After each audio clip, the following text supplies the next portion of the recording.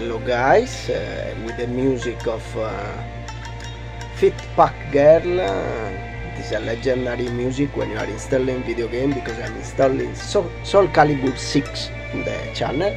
I want to say to you this story about Bruce Lee from the book Bruce Lee Extra, Bruce Lee to Wing Chun. So his friend Yuan Liang, on July 30, 1958, say that at the age of 18 years old, Bruce Lee was invited by brother Edwards to join the school team of boxing. So brother Edwards feels that he can channel the spirit of struggle and energy of the young Bruce Lee in a positive way. Each year, a fight is organized with 12 schools, and the winning school for the last 3 years was the King George V school. So there is an organized fight in box. The champion was King George V school. These schools have always the rival school with the St. Francis Xavier College, that is the Bruce Lee school college. So most of the students at the King George V school are British boys who are in the habit of taunting the Chinese student of St. Francis Xavier. But the boxing champion was Gary Elms of King George V school. He was known to be a slugger and had never been beaten. He had been a champion for 3 consecutive years. Bruce was going to challenge this British boy. It was going to be 7 years since Gary Elm was practicing boxing, that he was 20 years old and had been the amateur boxing champion for 3 consecutive years. So Gary Elm's skill level was much higher than the previous 3 opponents that Bruce had beaten. This is famous also in the series, The Legend of Bruce Lee. Lee was 1,70 m and weighed 68 kilos. Invece Gary Elms was 1,80 m for 76 kilos. So he was 6 kilograms and very more tall. At the beginning of their fight, Gary had vigorously attacked Bruce. But in the second round, Bruce was expecting these same attacks and was able to use some of his Wing Chun techniques to ward off Elms' punches. This time Lee did not run to the corner of the Elms' attacks, and the fight continued until the 3rd round. Bruce had blocked all Gary's attack and chained the strikes. He do the chain attack, beating the blows, then rattling the strike with powerful punch in the face, using the Wing Chun technique. In 3 minutes, Gary fell to the ground, defeated by KO. The new champion was born. His name was Bruce Lee. After returning to him, Gary did not expect to stop there. He was mad with rage. He went to Bruce and said, "It was a good fight, but I still want to fight you. With no gloves, no rules, tomorrow night, rendezvous." So Bruce accepted the challenge. He was famous for this. He never said no to a challenge. Arrived in a warehouse the following evening around 7 p.m. and this man that write this, Yuan Liang, best friend in the period, accompanying him because Bruce Lee had this street fight out of the ring. So Bruce held a lantern with him because it was very dark. There was no light. Gary was already there. It was getting warm. Bruce also began to warm up. There was a cat present. That's why you catch a cat in the movie The Way of the Dragon or The Fury of the Dragon with Chuck Norris.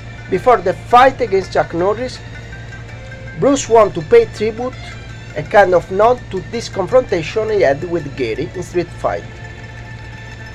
As the cat began the meow probably feeling the tension on the train, the fight began. So this you can see also in the movie, because this really happened with Gary Elms. It was very tight. Gary was a tough opponent, but Wing Chun and Bruce's exceptional speed made him take the lead and win the fight. So this man said that he was privileged to have witnessed this fight, and he never forget the end.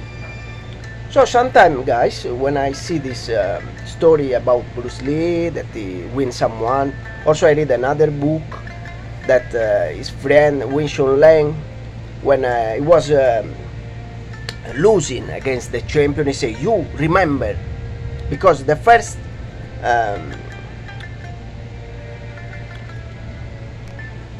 round was Gary Elms that was winning. So Bruce Lee was very, no, I can't win, it's too much strong. So Wing Chun Lang was there and say, remember, you are Bruce Lee.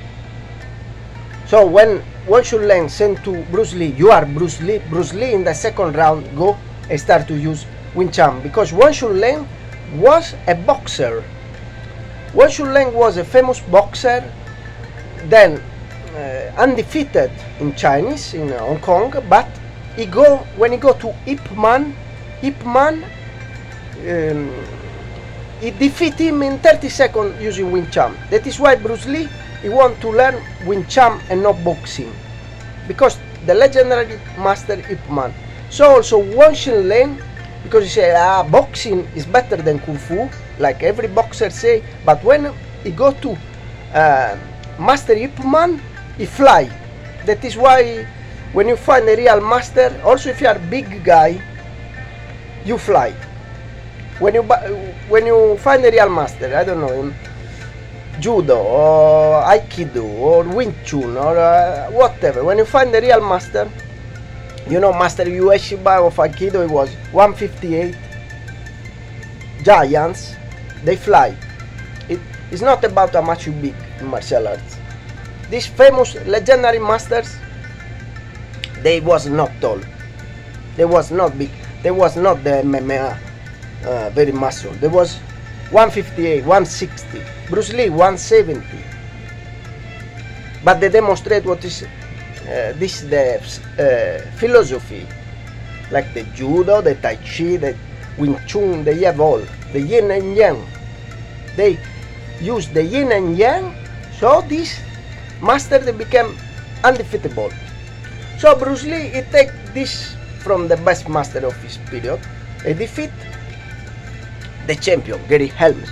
So now they are saying that Bruce Lee have no records. That's the record. Gary Elms was the champion from UK. You know that there is this whitewashing, so it's cause still there is whitewashing. Thanks the Lord, pero when you are in martial arts, it's not about the country, it's about if you understand this yin and yang. So when I read good stories, I share to you in the channel. I'm very happy to share to the world, because I know there is a little the people that they think there are secret technique. There is nothing secret in martial arts. You train, you understand the philosophy, and then also me, I have experience like this in my martial arts experience. The people very big, they think that I'm simple to win. But when I learn this Tai Chi and Wing Chun, I never lose. Me, I'm defeated still. So think of Bruce Lee, that he was legendary, that he was in 70, that is called the gold era. He have only one defeat, okay? Because when he go in San Francisco, he meet a Wing Chun brother that he was more expert than him. So Bruce Lee lose sometimes, but when Bruce Lee lose, he think this man train better than me, because no one is undefeatable. Bruce Lee lose sometimes, but then he train better, and then invent his technique, the Jeet Kune Do. When he come back in Hong Kong, they say there was untouchable. So before that you speak about Bruce Lee, please try to read some books that are good, documentaries. Try to search the truth instead of this arrogancy washing, whitewashing that there is now because MMA. Okay, so peace. If you like my video, please share. I'm very more than happy to share story like that about the legends martial arts. I know also about the story of Van Damme because I read a lot of books, so this is only the first. Comunque I do also another video that I speak about the life, and I put here the life of Bruce Lee for kids.